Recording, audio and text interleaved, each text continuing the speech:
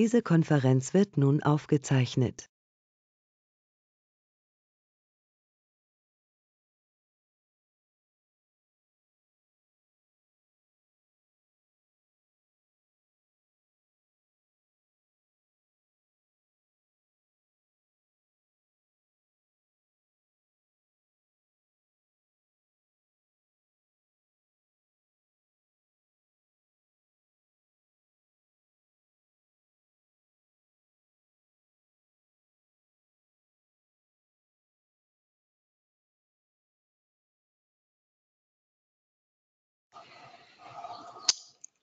Okay, I hope you can hear me. This is Ulrich Diernagel, and this is a very exciting event. I guess it's pretty new for all of us to not go to meetings, but to go to meeting and to attend these webinars or these web conferences. So I hope everything will run smoothly. Let me just, before we start, give you a few hints. First of all, everyone should mute his or her microphone. It may even be muted by the organizer. I don't know whether this works. And also turn off your webcam.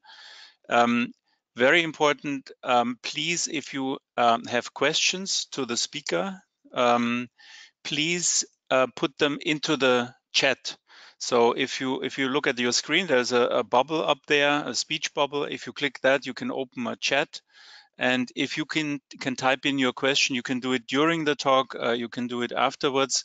We will collect the questions and I will then direct them to our speaker. So we will not be able to have kind of live questions, but I think that works reasonably well if you give us your questions via the chat function. Another short note is that this lecture will be recorded. So if your questions are kind of sensitive and you don't want them on record, either don't ask them or tell us to remove it from the recording. There is a Twitter handle at Berlin Innovation, which I guess will also be used to chat about the lecture. So welcome again. What's a bit spooky for a speaker, and I think it will be also spooky for our speakers, that we're now talking not in front of an audience, but into the void, in fact into our monitor, and we don't really know whether we reach anyone. So I really hope that audio and video are okay, and you can follow the lecture. So without further ado, it's my great pleasure to announce our speaker of this event, of this series. It's Georg Duda. Many of us know him very well. Just a few words of introduction. Georg received his PhD in 1996. He is at the Charité since 1997. He is the Vice Director of the Berlin-Brandenburg Center for Regenerative Therapies, which is now the, I think, BRH Center for Regenerative Therapies, and the Director of the Julius Wolf Institute for Biomechanics and Musculoskeletal Regeneration at the Charité. He is working at the interface between medicine, biology, and engineering. His work is particularly focused at biological regeneration in the musculoskeletal system. He holds an associate faculty position at the Wyss Institute for Biologically Inspired Engineering at Harvard University. I think he will tell us what it takes to translate, because the complex process of translation was always pivotal, not only in his research, but also on a conceptual and structural level, locally at the BCRT, or in his function as a member of the Senatskommission für Grundsatzfragen. So without further ado, I pass on the microphone to Georg, please. Uli, and I hope that you can hear me, and I'm supposed to click the video button also. And I have no idea if you see me, but let's assume it is the case. So it's a new experience for all of us, as Uli said, and it's a great pleasure to have that opportunity, and it's a big challenge to see how it runs in that first conference meeting that we organized this way. I have been asked to say something about translation, and I choose the title, what does it take to translate, on purpose, because we have that, and we have learned over the last couple of years from different perspectives on how translation works, but probably it's most interesting for many of you to learn when it doesn't work and what lessons people have learned during their tries to translate. And that's why I would like to focus in that next 45 minutes on how did we translate, where were we successful, where were we probably not so successful, and what were potential reasons. In that lecture series, you have heard earlier about the very initial phase of initiating your hypothesis, making sound basic research possible, and having safe data, secure data, and reliable data produced. I will not concentrate as much on those aspects. I'd like to go beyond and try to probably think from, or invite you to look from the back when things really came to patients and what made them different in terms of a translational success and eventual potential failure in translation. Before doing so, I have a certain block of advertisement, and that's this one. I'm very happy and very proud that I can chair the US Wolf Institute, and most of you probably are not familiar what the US Wolf Institute is standing for and what is US Wolf, what's the name. US Wolf was the first orthopedic surgeon at the Charité. He was heavily fighting to become an academic member of the medical faculty Charité when he had his practice on orthopedics in the Luisenstraße. And he became member at the time when Virchow did his pathology. Koch was heavily active, and he initiated not only that orthopedics became an academic element in medicine, but also he identified that bone as a structure is only present if it's mechanically loaded.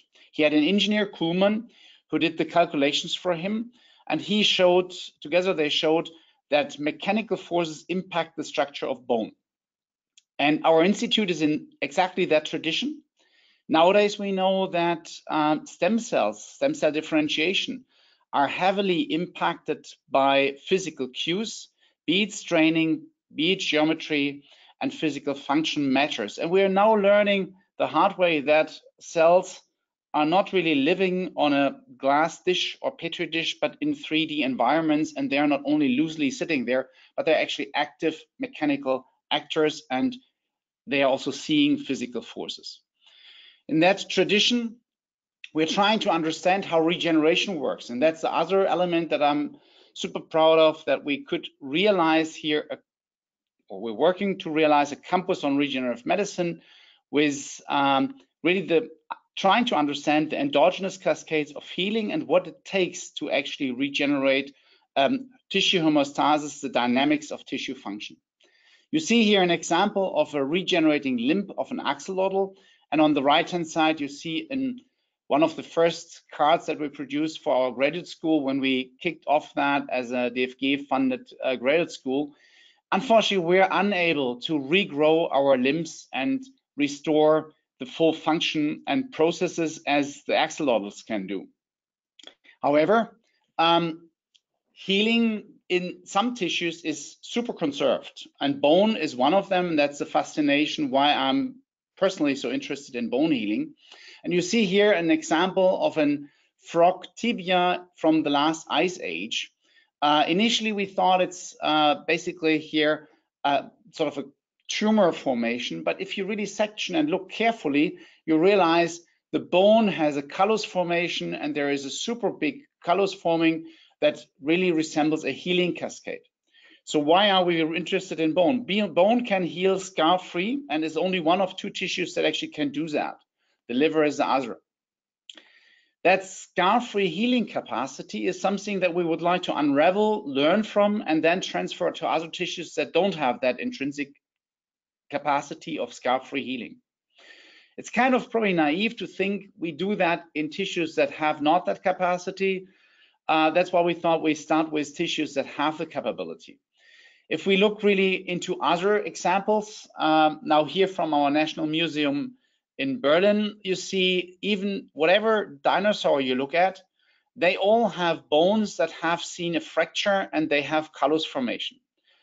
So bone healing or restoring tough tissues is, as a healing process of scar-free regeneration, is something that's super conserved and is working in young individuals, and it's working in many species, and it seems to work across multiple cascades of ages or decades of age.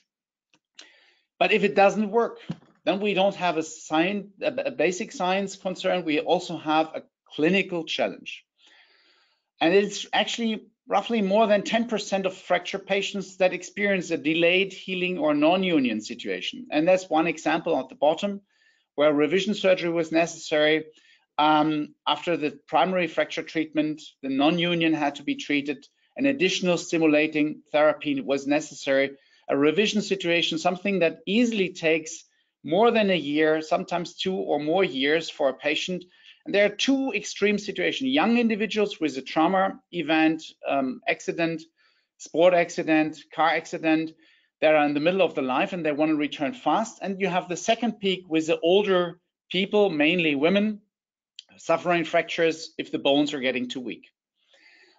We really don't know how many of the patients are really seeing delayed healings, but we know with an aging population that we will see more and more fractures coming. And we have a certain understanding that elderly patients somehow see a delayed or a less successful healing cascade than the younger ones, which is not completely surprising, but to some degree it's surprising because it illustrates that healing that is happening in the young and healing that's happening in the aged seem to be identical cascades. But just be aware, the metabolic profile has substantially changed. The immune experience of the individuals has substantially changed. The mechanical environment has changed. The structure is different. So basically everything is different, but the process still works. And that's the focus of our research group that is funded by the German Research Foundation, where we try to understand regeneration in aged individuals and how it differs from the one in young. Now, I told you a little bit the setting where we're coming from. What are we really known for, and why am I talking about translation? We are known as an institute, and pretty proud, about a couple of things that we're really taking aware, or where awareness is on a global scale. And I'd like to give you a couple of examples in a second, what it really takes to get those discussions going. And with things that really become a global standard, you definitely have realized the translation. All the examples that I'm going to show you are based on basic research, mainly funded by the German Research Foundation, and later additional co-funding sources. So saying that, it means you need a basic understanding. Translation requires, and that's also a personal impression, but I think that's generally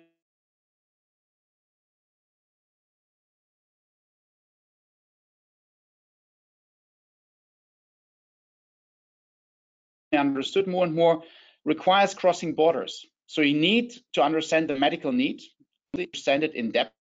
So the medical need needs to be characterized. You need to have a mechanistic knowledge or gain mechanistic knowledge or try to get as close as possible. You need an innovative technology. You need the combination of the two, mechanistic understanding and medical need, and then the technology. You need a dissemination, and in the end, you try to really get it promoted and out to the people and a broader acceptance. With that, translation is probably not only trying to be first in a patient. Maybe translation is if you install the reimbursement of your new therapy, and you can be very proud if you realize that. But probably translation is actually if you establish a new standard of care locally, nationally, or internationally on a global scale. One example that goes in that direction is we have been able to develop a technology that allows to measure in patients the forces that are acting in a hip joint, in a knee joint, and in a shoulder and spine joint. And that's the work of Georg Bergmann and Philipp Damm that you can see hopefully in the top corner. And we have a very unique set of patients, 10, that are currently running, and we had a second generation or a first generation of patients. There were 8 patients. They are 20 years older, in which we can really live monitor the forces that they have. We're really talking about macromechanics, the forces that they have in the hip joint. And we have a unique set of patients, 9 patients, where we measure the forces in the knee joint. In both cases, we're the only ones globally that are capable to do that and really measure those forces. This is just one example of one of our younger patients. He has a knee replacement and he tries to stand on one foot. And he's frustrated that he cannot.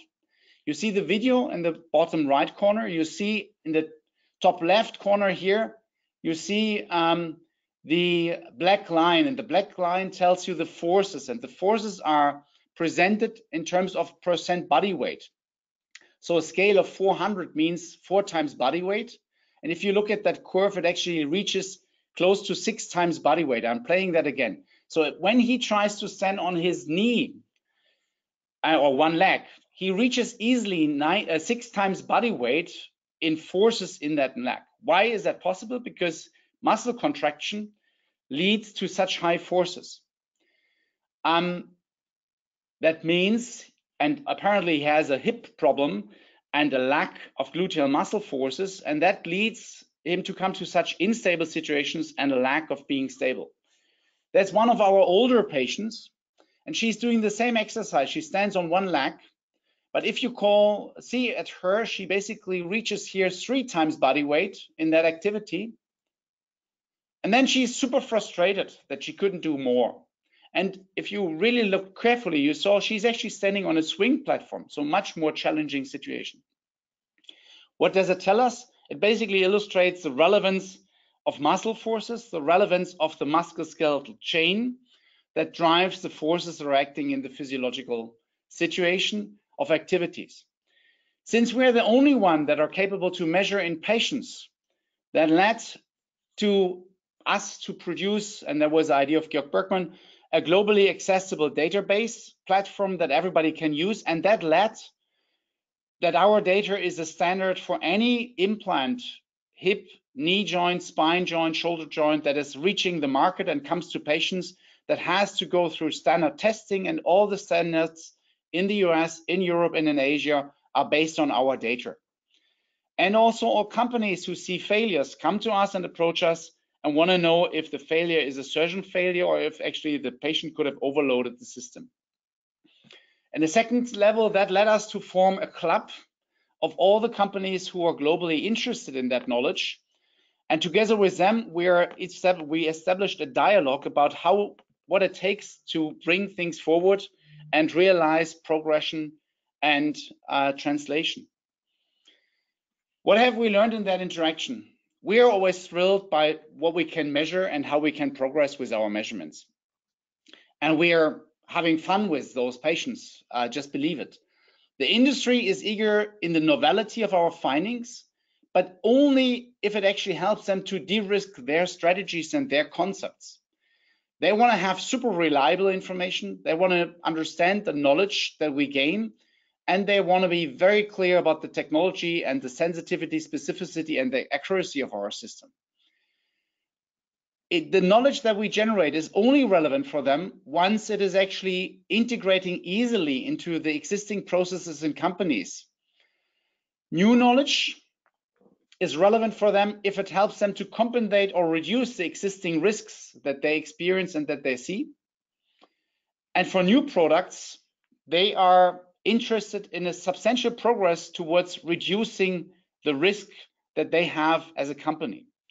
And that risk minimization point was one of the first findings that I realized as a different perspective to the classical academic thinking that we usually have. We are curiosity driven, and that is great, and that should stay. But we need to understand that the partners that we need on the translational chain, the companies, are in a different mode, and they are looking in a different way. I'd like to give you a second example, and that's about bone healing implants.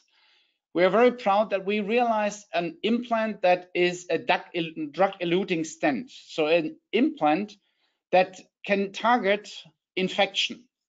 And as you see here, 70% on a global scale of fractures of open fractures see a contamination with environmental bacteria.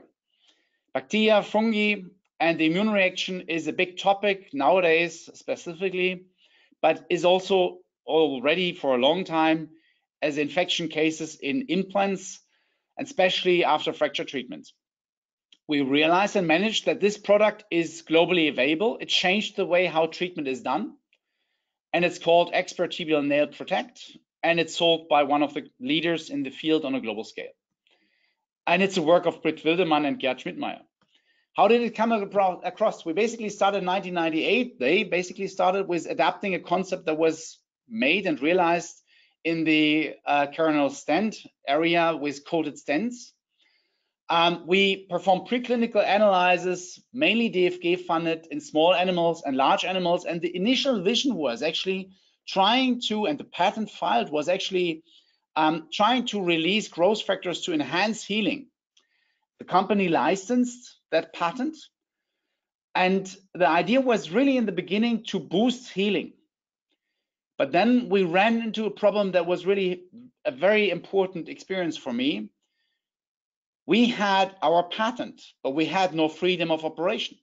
Because if you want to use any of the growth factor proteins on the market, you have to pay licenses to them. All our basic research work that we did with DFG funding in animals was basically trying to show that BMP is better, a local drug release of protein BMP, or even a combination of TGF beta and IGF-1. You need to understand that each of them costs roughly 60 million as a patent license, and you haven't produced the product at that stage. So there is no way a health economical assessment would survive and that you can actually show that your product is worth that much of money. We had a handover, and the biggest second challenge was upscaling the production at the company and really have it as a solid system running.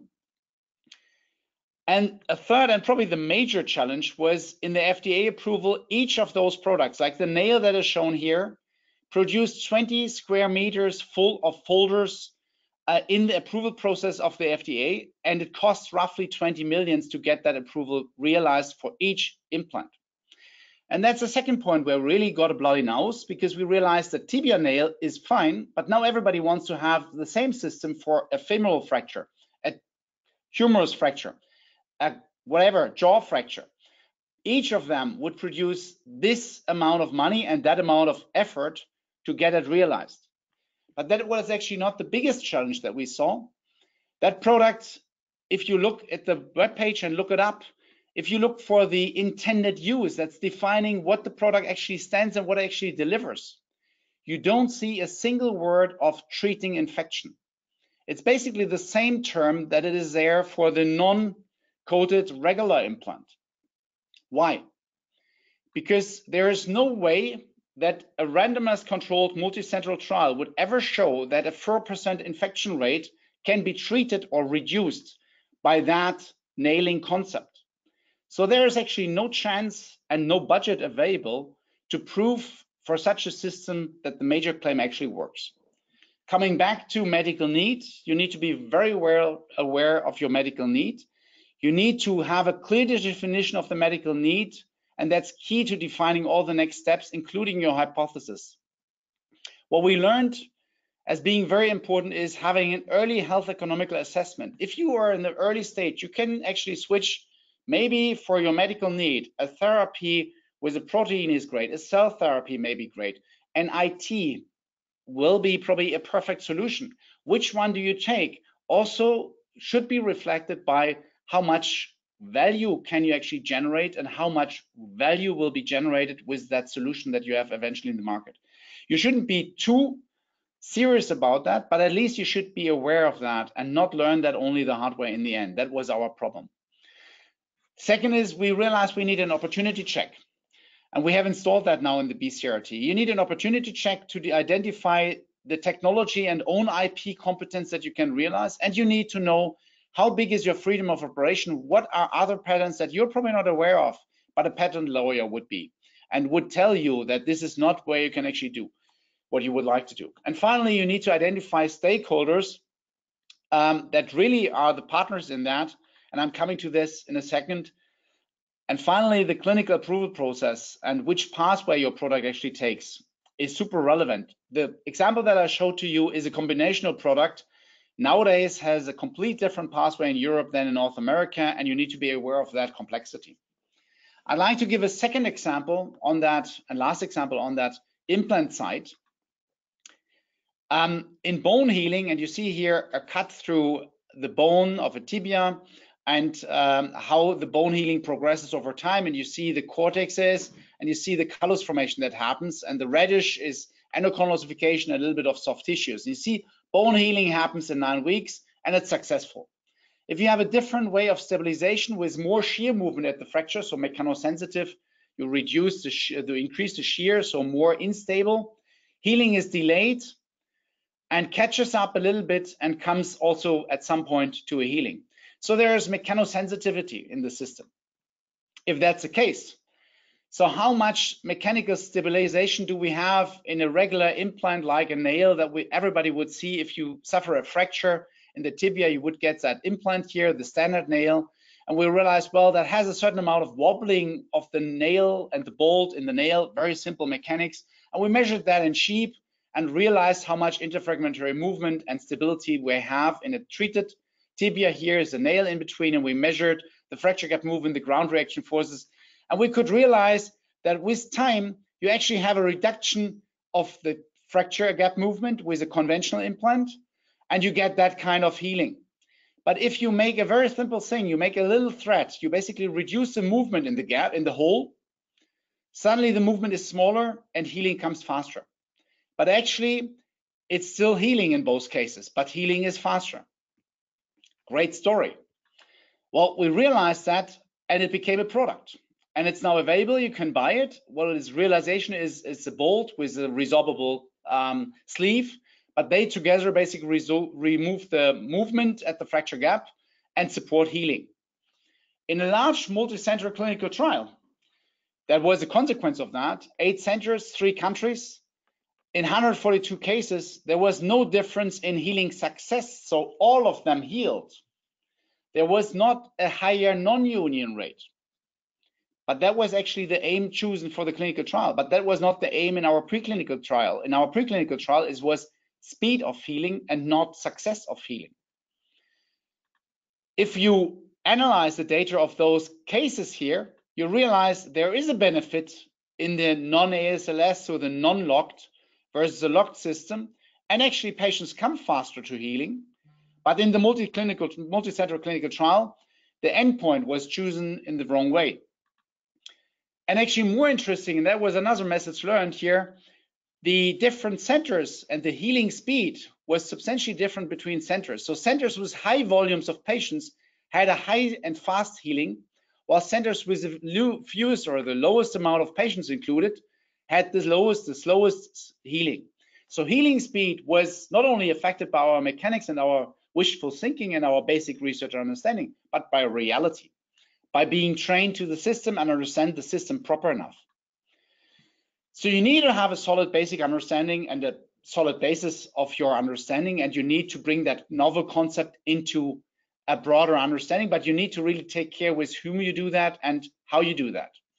So it's highly relevant what is your initial user group in your clinical trial and also beyond, and how to design the study. So it's not only you doing the basic research, the molecular biology, coming to a patent, but also you need to be part of a clinical trial design. That's what we realized, what we really need to take care of.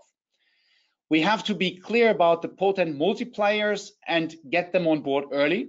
And a couple of trials and a couple of very successful ideas failed because they didn't have the right partners on board. And you need to train the experts to those novel concepts and ensure that they really understand what you have thought of as a basic research idea. And you need to stay always in the loop. It sounds very simple, but we had to really learn it the hard way. I'd like to come to another example now, moving to the biology. Bone healing is known to be highly relevant or highly affected by the immunity of the patient, and that inflammation in the beginning is relevant for healing. Here, Simon Reinke and Sven Geisler realized the concept, identifying patients or trying to identify patients that are good healers, fast healers, and patients that are delayed healers. And that whole is based on an analysis of X-rays differentiating patients, a group of patients that all had received or seen a tibial head fracture. We have measured the function, the ground reaction forces. We have taken blood and we have analyzed the hematoma in those patients. Well, we realized that over the time course, there is a group that didn't return to full weight bearing fast enough, that were the delayed healing group. And we had a group that was fast healers, and that fast healing group was very successful. And in the end, the major denominator between the two, and that was an accidental observation, was that they had elevated TEMRA levels in the patients that underwent a delayed healing. TEMRA cells are from the adaptive immunity. We found them in the serum, and TEMRA is terminal and differential regulatory T cells. They are part of the CD8 compartment, positive cell compartment.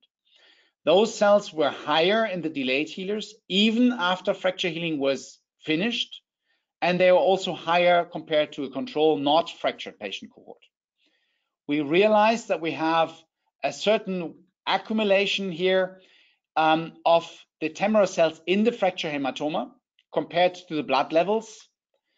We also found in those patients that the CDL positive TEMRA cells had a strong expression of interferon gamma and TNF alpha.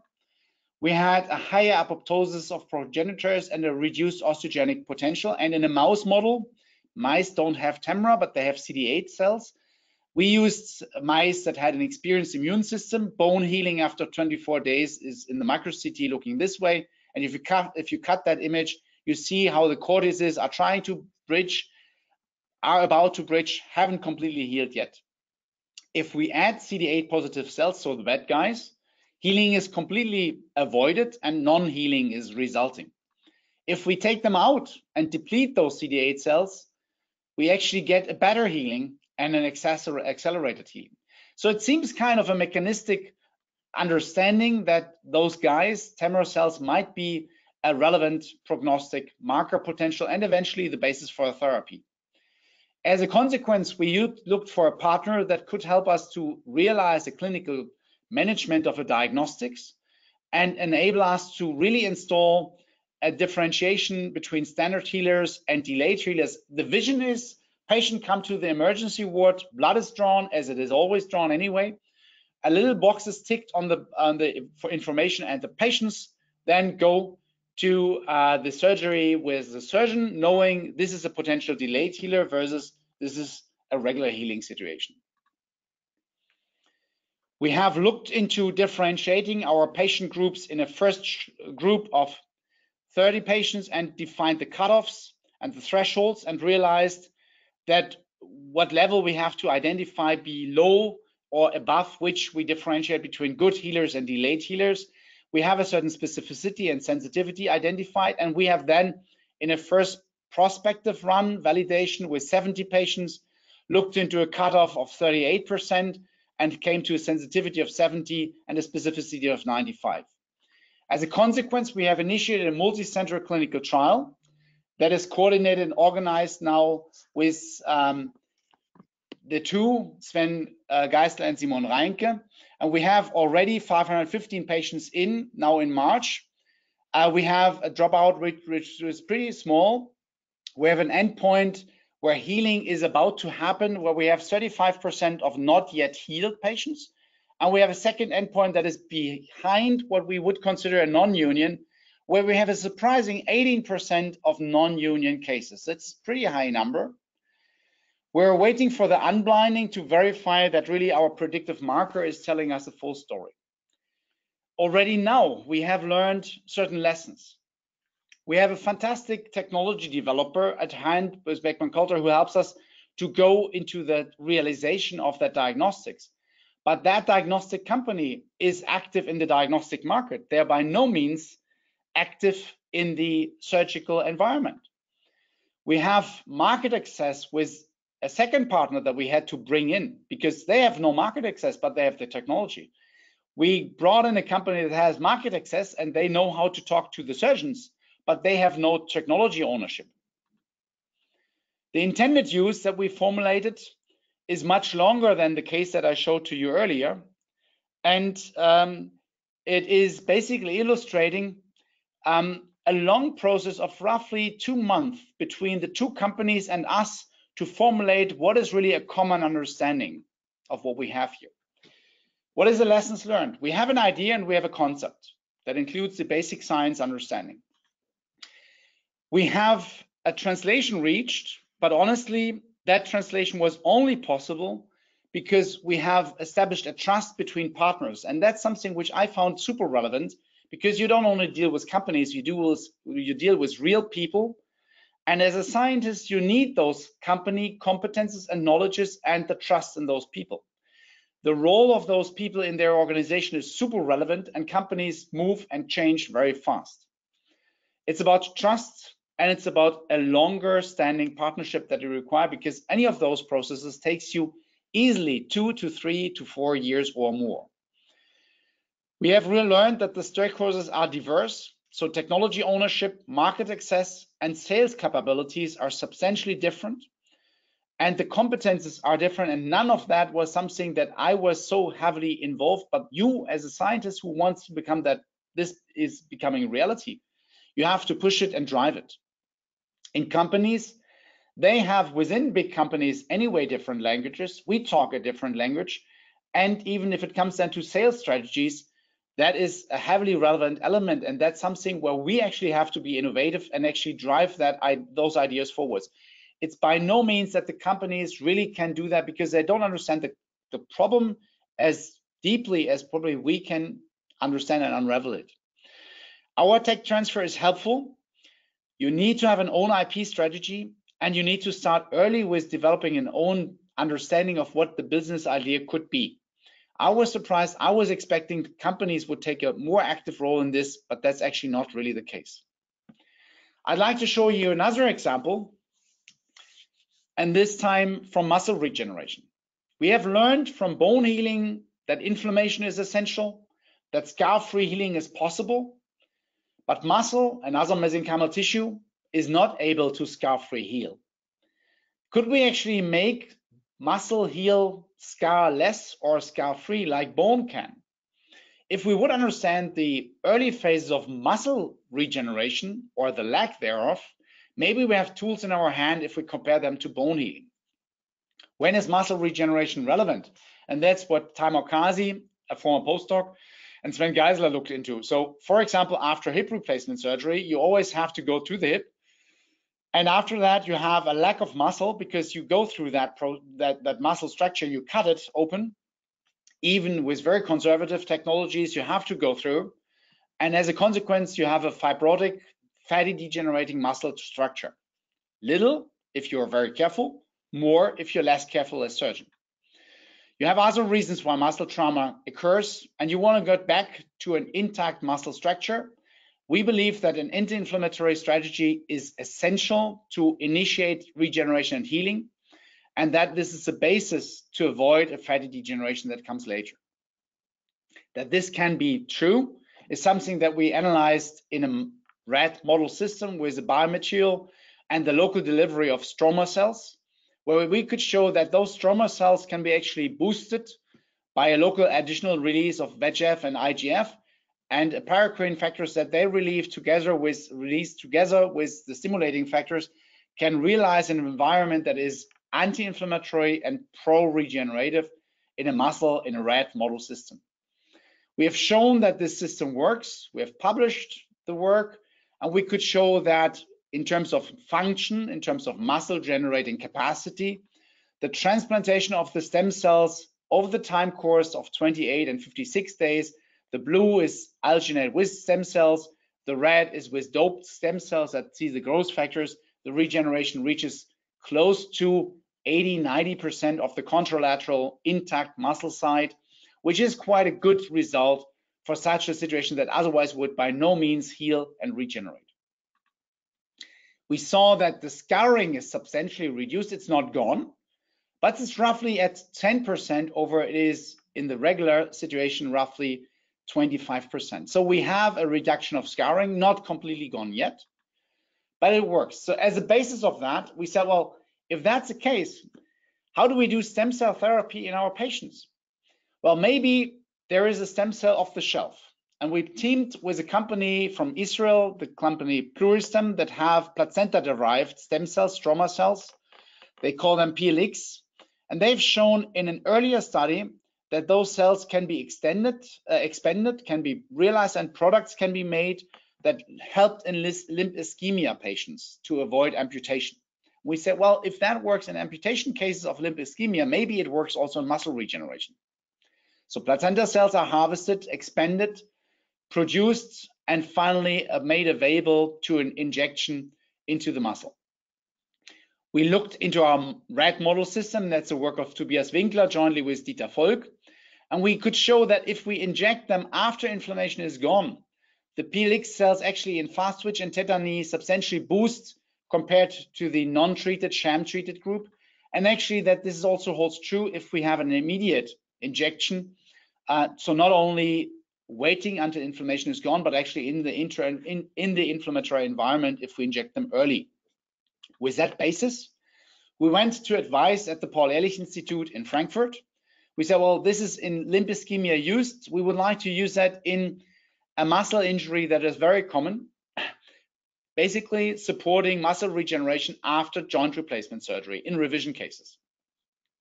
We know the cells help in an angiogenic potential or have an angiogenic potential. We have shown and seen that they have a reduction in inflammation as a consequence, and they have a specific muscle regenerating capacity. If we would use them, we could actually support healing, and we would like to do that in revision cases because they really result in massive scarring. At that advice event with the Paul-Ehrlich Institute, the Paul-Ehrlich people suggested to us to use primary hip replacement patients, which made it much easier for us. And we started our phase 1/2a trial with the PLX PAT cells in 20 patients, and we had 3 groups: a placebo group, an intermediate dosage with 150 million cells, and a high dosage with 300 million cells. So patient sees a joint replacement surgery that's illustrated here, and when we finish surgery, we inject the cells to support the muscle regeneration. Interesting, the high dose and the intermediate dose both have a beneficial effect on the muscle generating capacity. So the moment that the muscle can generate, the gluteal muscles, is increased over the time course compared to the control group that had placebo. Also, the muscle volume increases. And if you look carefully, in both cases, the light green, the 150 million, were better than the dark green, the 300 millions. What is actually happening on the systemic level? CD4 positive cells. If you do surgery, the number of CD4 positive cells that are beneficial for regeneration are diminishing. But if you do your treatment, we see 2 hours after surgery, a recop of the CD4 positive cell group and actually recovers. And interesting for both groups, it recovers in a later phase after 7 days. So it works for the good guys and it supports them to regain and come back, and it avoids to a certain amount the stress that the patient would see otherwise. But why are the 300 million better than the 150? Less good than the 150, sorry. The plasma IL-10 actually shows us the results. So what we see is we have an increase of plasma IL-10 2 hours after surgery. In both cases, both cell groups are good, but apparently, and we think because of more cells dying, because we offer too many cells, we have a recop of the IL-10 in the patients that saw the 300 million. So we see that the 150 seems to be kind of the sweet spot where enough cells are there to give the positive effect and not too many cells of those that we give die and have not any opposing effects in the later phases. What have we learned? Well, it works to boost muscle regeneration. But what we also learned is it actually reduces the surgical stress. Surgical stress, where is that actually a major, massive issue? And we realized that we can adjust our medical need, unmet medical need. And we said we don't go for elective joint replacement surgery. we actually see the biggest benefit in femoral neck fractures, because those patients have see a muscle trauma in the intraoperative setting, but they have had already a fracture. And those patients are usually sarcopenic, and because they're elderly patients. So they are at risk of being immobilized, and they have a surgical stress, and they are frail. So what we try now to target is not muscle generating forces. Yes, that's also a beneficial effect, but we target now high mortality that those patients see. Can we reduce mortality in those patients? And we applied for funding, and we got funding from Horizon 2020 for the HipGen project that Tobias is very actively coaching and organizing. We have a large network of people. The focus is total hip arthroplasty and hemiarthroplasty in those fracture cases. We have the administration of intramuscular for those cells, and we do 10 injections, and we have a plan of 240 patients included. We have started in September 2018 with the first patient in, and we are now already in November last year, we had 50 patients enrolled. We're now suffering hope that we can control and keep everything going for the current Corona crisis and keep as many patients included as possible. What have we learned in that loop? Well, it was actually refined translation. We had done our basic research. We have done our understanding and technology. We brought everything together. We had our basic understanding. We went into the clinic in a phase 1/2 trial and learned that actually a different clinical medical need may be even more benefiting from that. And we went back and now are back in a phase 3 trial. That is something which sounds probably very familiar to you and very easy, but that's unique to university medicine. In university medicine, we can do exactly that loop. Companies cannot do that loop by themselves. We see the patients, we see the problem, and we can adjust. And we can also do the same, not only in the indication, but also in the therapeutic product. And Petra Reinke has very nice examples where she adjusted the product in such cascades and had an optimized product in the end. In this case, we had an optimized indication. So refined translation is a lesson that we learned. What it takes is you need to have a sound idea and concept based on the basic science understanding. You certainly need your IP, identify the technology that you need, and you need probably a technology provider. And what we learned in that example and in many other examples in the BCRT, you need to seek advice early. Don't make your thing ready to go and then go through the authorities.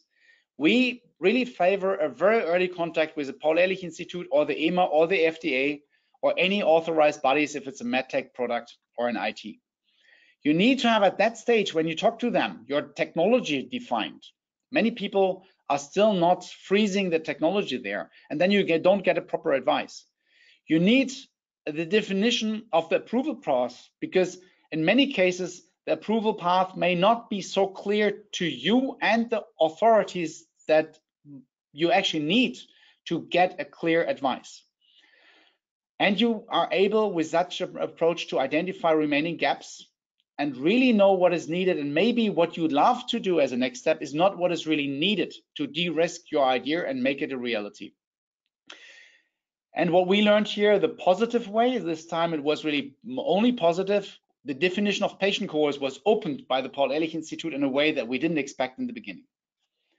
To wrap up, what we think is essential we learned that in regenerative medicine, but we think it's broader for medicine in general. To do translation, you need to take risks. And that's something which is probably very relevant, especially at those days in which we are at the moment, where we don't really know how to tackle the Corona crisis in the most efficient way and how to identify patients at risk early enough. We need to take a certain way of a risk to understand what is actually the challenge, and you need to go into prototyping of solutions and visualize and share those ideas. And that's for PhDs and postdocs in early phase of careers, certainly a substantial challenge, but it's also a challenge for very experienced scientists. You need to be emotional and subjective because you need to look beyond your own field. Maybe you have a great solution for that medical need, but maybe somebody else has also a great solution for the same medical need, but uses a complete different technology and approach. And you need to be able to take frustration and risks and deal with them. You need to have early access to people experienced in clinical affairs. And we have installed a structure at the BCRT here, where we have a one-stop service, how to provide you with support to get to your clinical approval. And you need to have an early health economic assessment in that. And you need to have an opportunity check, and that's also installed here at the BCRT, where you have people who are knowledgeable in business development, who are knowledgeable in reading patterns and opportunities. And all that together basically is only possible if you have a mindset of de-risking and steering towards translating your ideas, and if you have infrastructures in place. Because I didn't talk so much about infrastructures, I'd like to end with what we are envisioning here and how do we want to drive the whole concept forwards. Would like to realize what we have realized or would like to continue defining what we have realized in the BCRT, the building with the institutes is called the Kranach House, where we have all those competences, including the graduate school on board.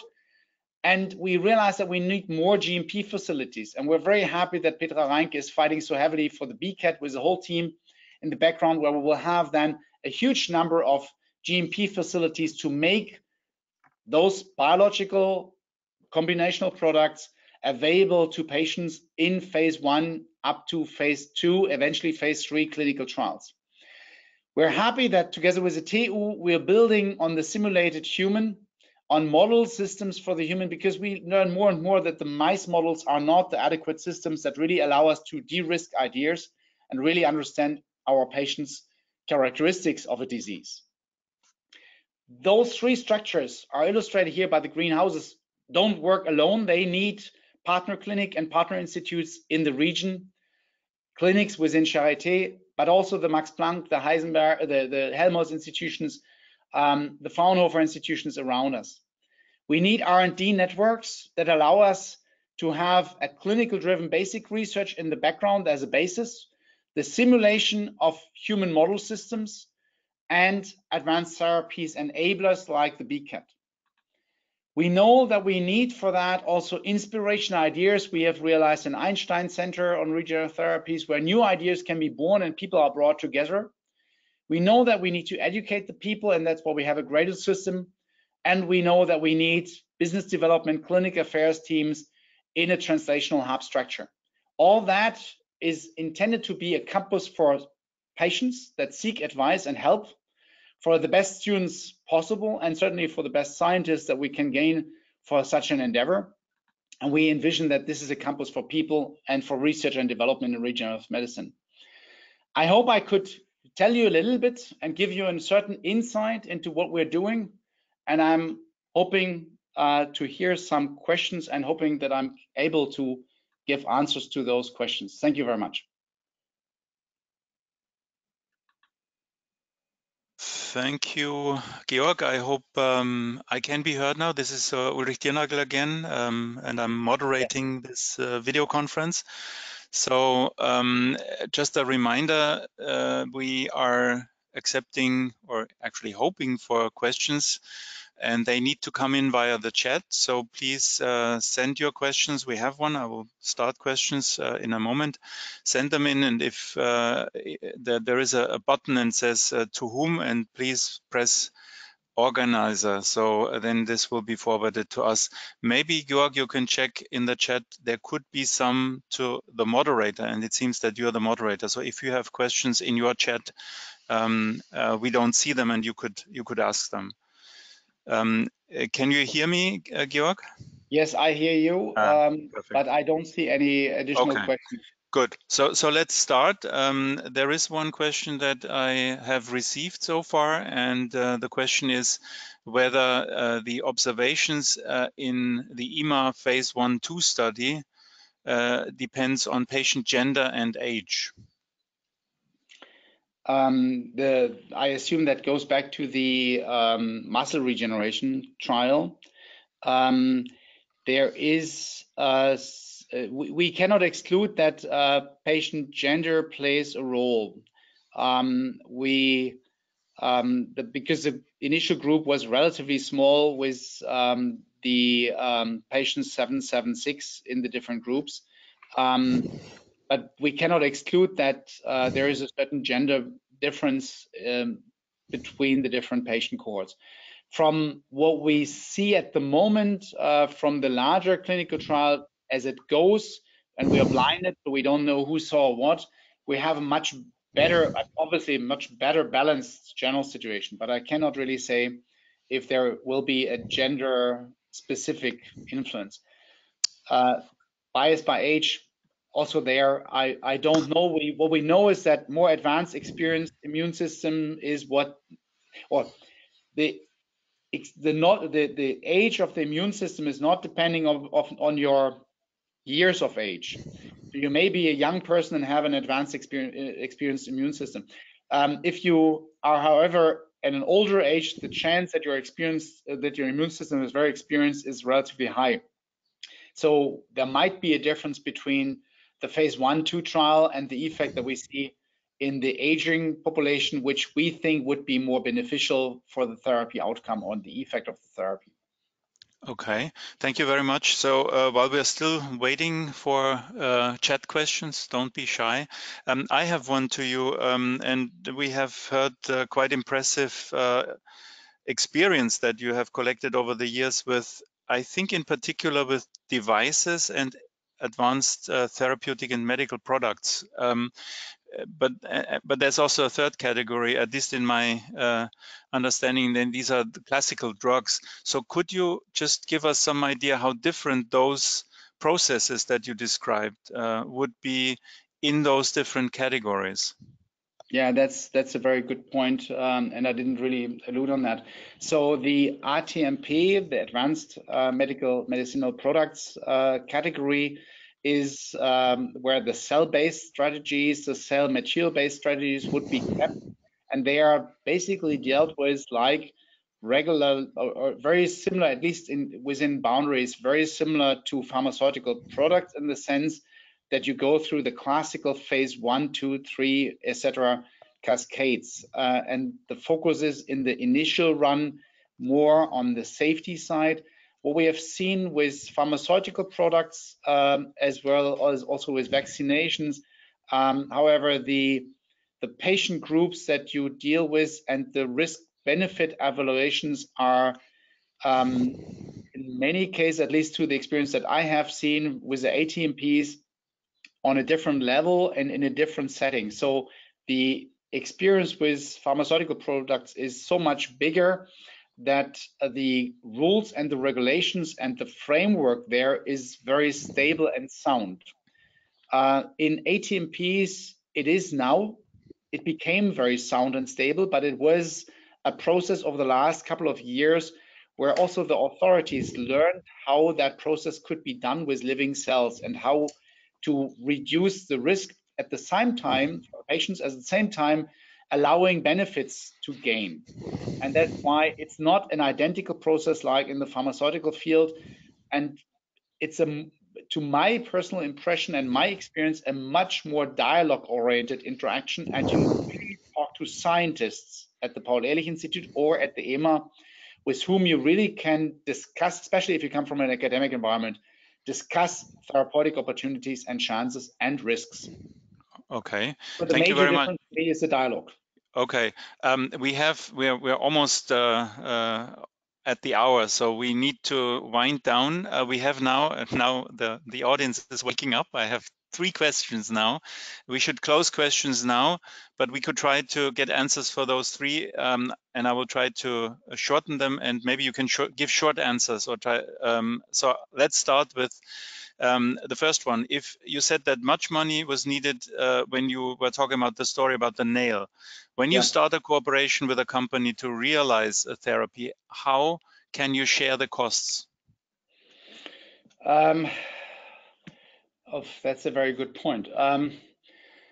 It's a very difficult question. And that might be substantially different in whatever endeavor you are. And if I'm answering now not proper enough, please send me an email to duda@charité.de, and I'm happy to explain that more in detail. MedTech devices, first of all, MedTech devices are in a different market situation than pharmaceutical products and also ATMPs and combinational products. MedTech, Germany is at the moment the low budget market on the globe. Many other markets are much more attractive. And that's why it's very hard at the moment to get companies in Germany or in Europe engaged to fund and invest in you and in your research. What we see more and more, and that's also why we believe, and that's why we have this DFG position paper also positioned, we believe that we need in academia environments that allow us to realize prototypes of ideas even without a company and show that they work. So de-risk the idea. And so my direct answer would be, at the moment, I think it would be probably the worst moment to approach companies to get funding. There are much better ways to get funding at the moment from Federal Research Ministry, eventually sometimes also DFG, some other foundations, to make a prototype and show that your idea actually flies. Companies have the trend to go very late in and buy into you and share the costs. Okay, thank you. Next one is shorter, and I think you have an answer for it. You mentioned the stem cell treatment in muscle healing after a hip transplant. How would you propose to administer them? And the proposal here is together with the new hip joint, or what's the strategy? At the moment, the muscle regeneration is really integral part of the surgery. So we really administer them in the joint revision surgery or the fracture treatment of a frail patient after a femoral neck fracture. And we really administer the cells when we have the surgical process, closing the wound and suturing. And then once the muscle is sutured, then the cells are administered.